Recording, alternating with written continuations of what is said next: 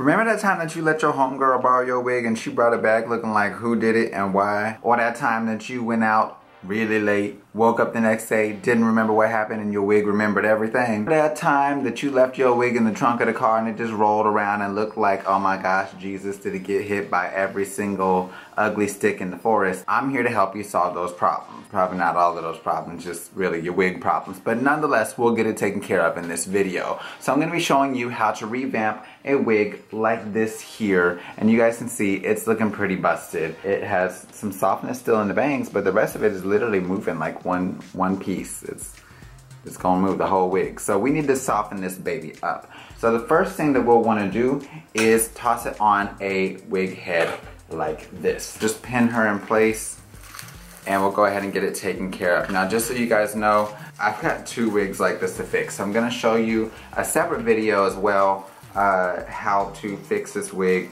in a different method. So if that interests you, make sure that you subscribe. Okay, so now that we've got this wig up here, we can kind of see what's going on with it. I'm gonna go ahead and I've got a wig brush here. If you don't have a wig brush like this one here, you can use a paddle brush or a vent brush. With the vent brushes are the ones with like the holes in the back of them like that. The paddle brush looks like this here, but it doesn't usually have the metal teeth, and yeah, that's pretty much the main difference. From there, what you're gonna do is go ahead and work in sections. Pause, because I pinned this thing crazy. Let's pull this down in the back like it should be. And we're just gonna pin her back here too. Now the nice thing about using the mannequin heads like this is you can easily see what's going on in the back, and then it stays secure because you're able to pin it in place and you still aren't legally allowed to stab people in the head. So I'm gonna go ahead and start brushing this out from the ends and working my way right on up.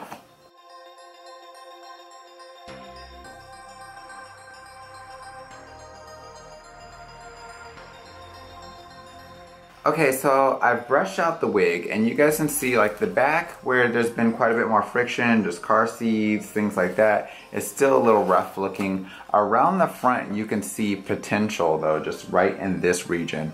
But the ends are still pretty stiff down here. So I want to let you guys know there are a few different things that can actually lead to stiffness on the wigs. The first is usually friction.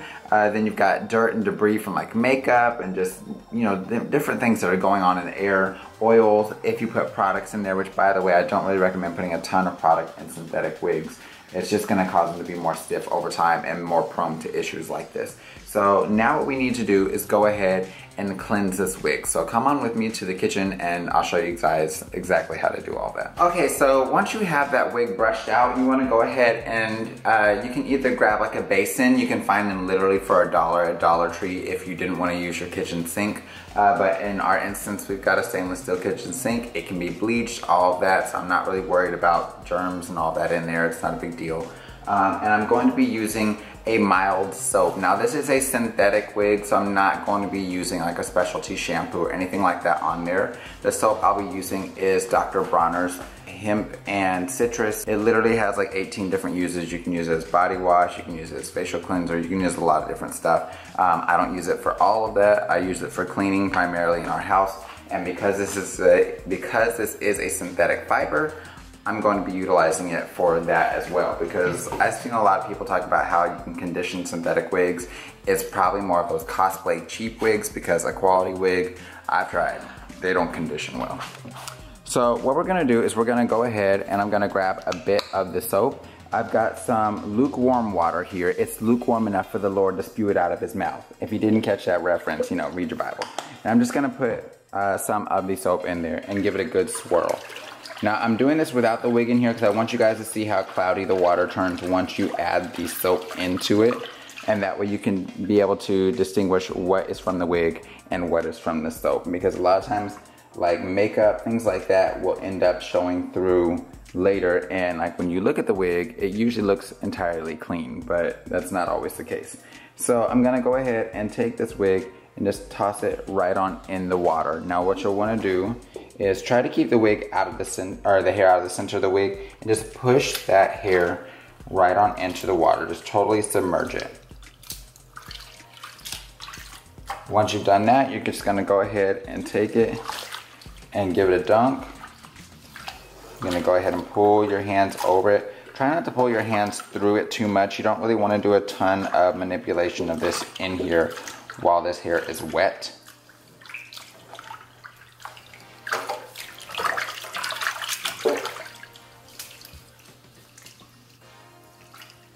Okay, now I know a lot of times people will put makeup around the part line, so you just want to work through there with your fingers, make sure there's nothing on there, which it looks as though there is not.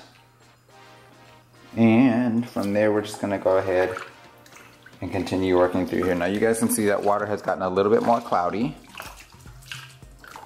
But honestly, like, this wig is not too dirty, because trust me, I had another one that Allison used to wear all the time, and baby, that wig had been through the ringer.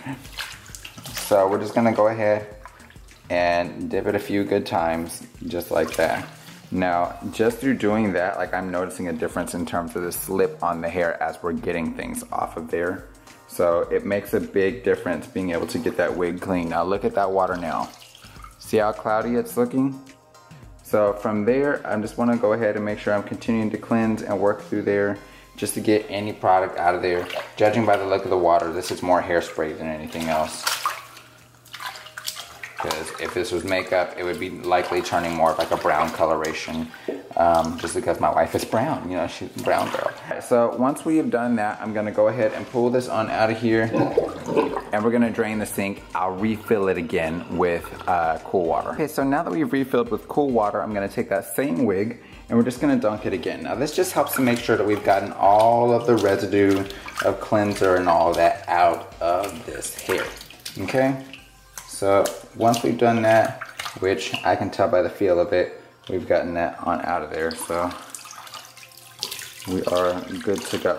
Now I'm gonna go ahead and squeeze this unit just to get some of the excess hair out of there. And then from there, I'm gonna go ahead and toss that baby into a towel like the one I have over here. So let's wring that out here, and we'll just toss it right on over here on the towel. And I'm gonna go ahead and take this back to my filming space. So after we've got it shampooed and all that, I have it back on the wig head. And what I'm gonna do is go ahead and just kind of gently separate out this bottom portion with my fingers here. Now I want to ensure that I'm not doing a ton of difficult stuff with the brush here. Now just so you guys know, like, I'm gonna have to show you guys up close. This wig has been through the ringer. This wig is about 3 years old now. It's not the first time we've had to revamp it. So just so you know, you can save a ton of money on wigs like this. I know somebody is watching and probably thinking, like, you know, why don't you just buy another wig?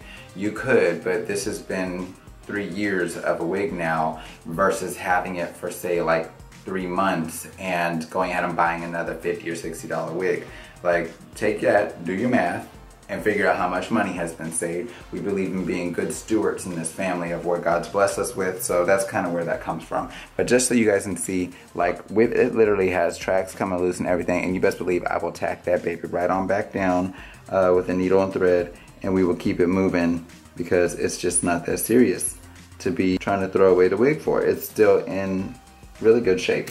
So what we're gonna do is I'm gonna go ahead and take that, and I'm gonna be using a round brush like this here, and you can use whatever blow dryer you like. You're gonna be using a round brush like this. Try not to use your wrist like this as you're working with it. Use your fingers like this. Notice the wrist stays straight, the fingers are what's turning the brush. So that's what's gonna make a difference in terms of whether or not you get carpal tunnel.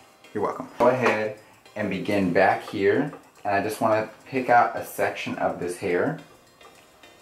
I'm gonna lightly brush through that on the ends, and from there I'm gonna begin to blow dry out this wig. Now we're gonna blow dry it on medium to low. So if you don't have a medium setting on your dryer, put it on low, because if you put it on high, there's a good chance of you burning up the wig, even if it is heat safe. Alright, Glam Fam, just to kind of add to what I was saying here, use it on medium or low heat. If you find that your blow dryer is not strong enough, you can use a higher heat, but start out holding the blow dryer at a further distance away. Now you guys can see I'm really not blowing this hair in every different direction, and I'm trying to work in small, organized sections. The size of your sections is going to be huge because if you're picking the wrong size sections, then it's just going to be something that takes you forever. So you typically want to take pretty small sections while you're blow drying and try to work in those sections, making sure to roll at the wrist so you get a nice curl on those ends. So you guys can see me rolling it all the way up to help instill curl like this. Now I'm going to continue this around to the sides of the head, just like I did throughout the back, and we're going to continue that process all through so you get curls just like you see here on the bottom. That's what we're looking for, is that restored shine and silkiness to the wig. So we're continuing that around the sides. Now this wig already had some pre-cut layers in it, so I'm just gonna kind of work with what those have going on. But you guys can kind of see the hair going in is a bit more rough, and as it's being blow dried, it smooths those ends out a bit. So it's not just the cleansing process that softens this wig, it's actually the process of applying that heat and blow drying. You guys can see here it's kind of mangled. So same situation, lightly brush it out, blow dry it, and you guys can see I'm kind of hitting it from different angles just to ensure that I'm getting all of the sides evenly warm and evenly dry while we blow dry through this process. You guys can kind of see here. Now I'm gonna brush through with the brush again, just to kind of see if there are any harder areas on the ends that still need a bit more heat and need to be silkened out a bit more. If I notice that, like I do right here, I'm gonna go in with a round brush and a blow dryer again and warm it up a bit more. So if you wanted to use high heat, this would be when to use it. And I'm just taking big sections to kind of encourage that hair to silken out and get some curl in it all along the bottoms where it's a bit more frayed and icky. And that's pretty much it. Alright you guys, and there you have it. That is how you fix your old, stiff, tired wigs that have been through the ringer. Look, it was once moving all as one piece, now it's moving individually. Look at that softness, and of course, if you'd like to see how you can change up the style, I'll be showing you another video on that here soon. So make sure you subscribe, turn on post notifications, all that loveliness, and until next time you guys, take care, God bless, stay glam, and you know I love you, boo. Bye.